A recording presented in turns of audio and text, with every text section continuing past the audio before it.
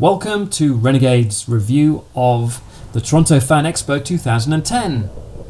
Myself, Alex and Hayden were in Toronto for the expo as guests of Morgue and the Festival of Fear. Big lineups, huge crowds, record numbers. It was a full-on event full of crazy, fun people out to see what they love, like Doug Bradley's Spinechillers, classic horror cavern. And there's our amazing booth.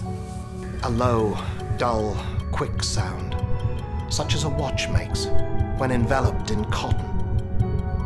I knew that sound well, too. It was the beating of the old man's heart. It increased my fury. We met some brilliant people, and there were some amazing costumes, weren't there?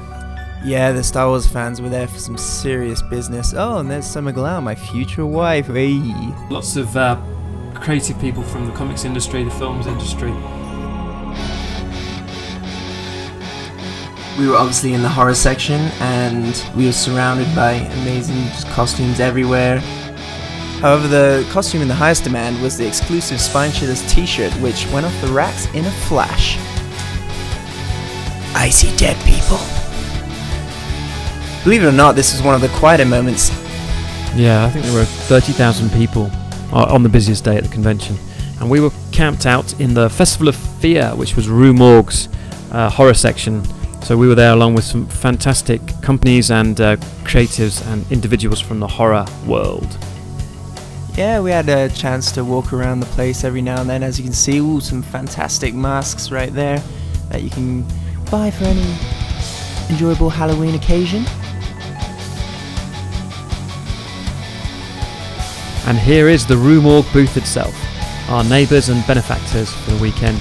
A great bunch of guys doing some fantastic work to promote the horror genre. The red carpet leading up to our booth in the corner here, opposite William Shatner. And next to our great mate and new best friend, Ken Russell.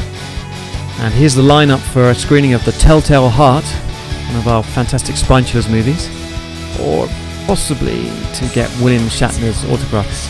I'm pretty sure they were there to see Doug Bradley, right? Of course. Been a very profound old man indeed, to suspect that every night, just at 12, I looked in upon him. And Pam, thank you for volunteering to help us out on the booth. Hey Pam!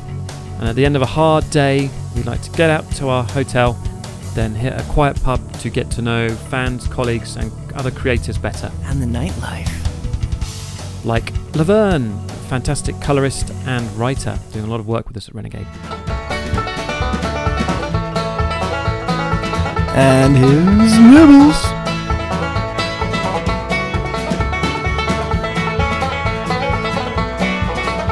So we hope you enjoyed our little retrospective of our time in Toronto.